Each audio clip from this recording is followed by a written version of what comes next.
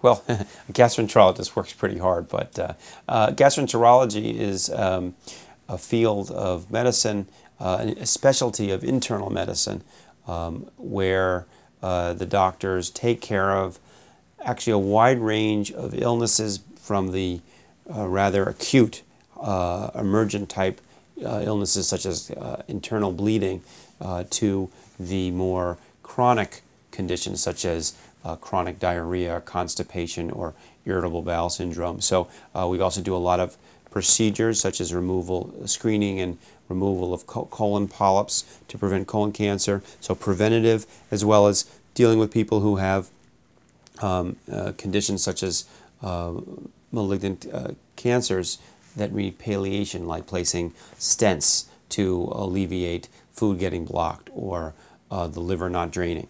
A lot of gastroenterologists also take care of liver disease as well, both in diagnosis and prescribing treatment. So we deal with people who are younger and older, acute conditions and more chronic conditions, and so it's a wide range. Essentially, we're talking about the, I guess they talk about the digestive tract or alimentary canal going from the mouth, the mouth to the anus through the digestive tract, but also often involving organs that are involved in digestion, such as the pancreas, and also usually involving the liver. Although there are a subset of folks called hepatologists, and that's a separate, a subspecialty, if you will.